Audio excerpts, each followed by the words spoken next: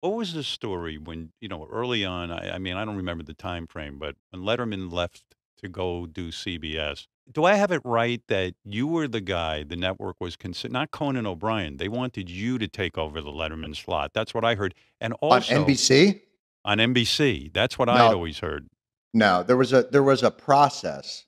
What happened was they ran like almost like an audition process, and they Mm, got it down to like I don't know, 10 people, 5, 10 people, and I was one of those people. And I think they brought us all out to Los Angeles to perform at the Improv in Los Angeles. It might have been Lorne Michaels. I think he was part of that selection group, and I can't remember exactly who was even on the bill that night. It might have been like Drew Carey and Paul Provenza and some other folks. Uh, and we performed stand up on there, and it was kind of the final uh, round of the auditions. And then ultimately, I think it kind of ended there. None of us, I don't think, did test shows except for like I think Conan did some test shows, and then that was it. I'll tell you one thing I was up on back in that whole Leno era before Conan took over the Tonight Show. Jeff Zucker had me out to dinner and told me he wanted me to guest host the Tonight Show, to be their permanent guest host, and I was like, "Does Jay Leno know about this?" And he's like, "Absolutely, he loves the idea." And as it turned out, like, no, he didn't know about this. And he didn't love the idea. And you were fucking making the whole thing up. And wow. I talked to James about it, Dixon, and we're always like, what the fuck was that dinner? That was the weirdest fucking dinner. Wow.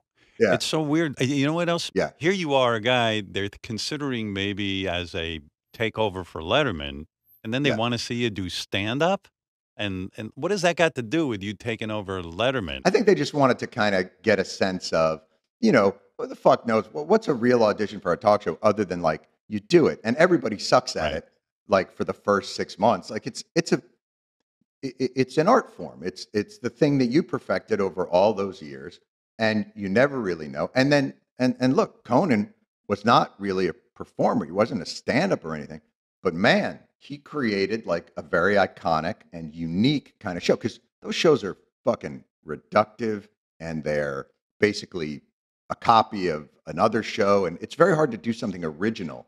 Well, it makes a good point about you as a performer. In a way, thank God none of that worked out because that forced you to go to Comedy Central and develop a whole new format. I don't think anyone was doing anything like The Daily Show. I think much Well, the like Daily Conan. Show existed. They built a nice car. We were able to modify it a little bit to our Okay. liking, and Right.